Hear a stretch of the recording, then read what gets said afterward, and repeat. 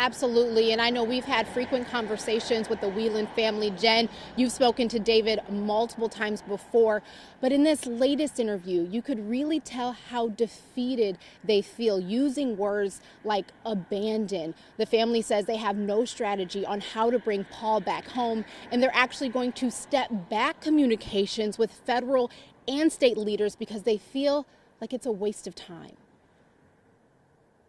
For 1,571 days, Paul Whelan has been detained in Russia, arrested in 2018 and charged with espionage in 2020. His spirits, according to his family, remained optimistic that the U.S. government, who declared he was wrongfully detained, would set him free.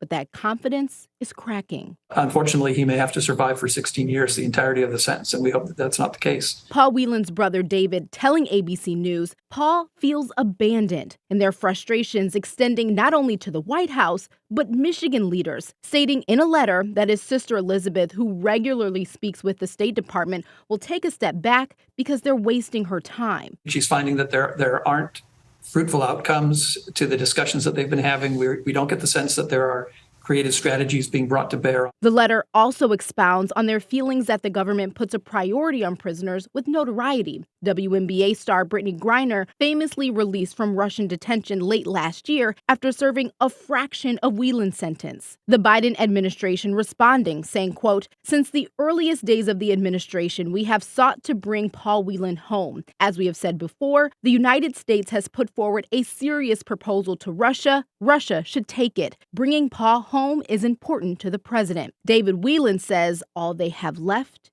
is hope. I think that's why we see some wrongful detainees attempt suicide when they're in detention or being held hostage.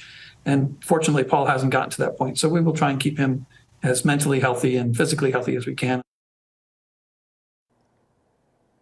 Now, one of the main reasons Paul feels like his resilience is shaken is because of Evan Gershkovich. This is an American journalist who was detained by Russia. He is also being charged with espionage, and the family fears that his case will once again take priority over Whelan's. The U.S. government responded and say they do not have favoritism. So, of course, we will continue to follow this story.